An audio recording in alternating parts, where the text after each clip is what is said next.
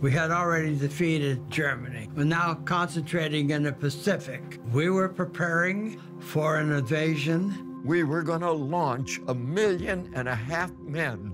Washington, D.C. had already prepared for 500,000 American boys killed, and possibly 2 to 3 million Japanese.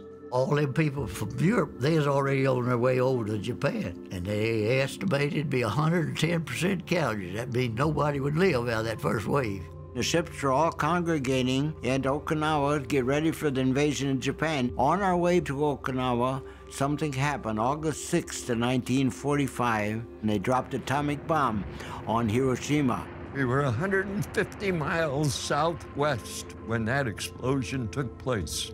And we saw this huge cloud going up in the sky, and our commanding officer announced over the loudspeaker, "The first atomic bomb has been dropped on the world." The first one was Hiroshima, where the casualty was 140,000. Then we hit Nagasaki, where the casualty was around 70,000. When they released that bomb, that did it. And I'm glad they did, because I knew that invading Japan was going to be lethal to an awful lot of guys, Americans and Japanese. They'd fight to the very end. They wouldn't surrender. If they fought that way for the islands and go to that extreme, what would they have done at home? I had mixed feelings. I thought, my gosh, there's a lot of innocent people killed. But then you got to think, if they hadn't have done that, we'd have lost a lot of American soldiers too.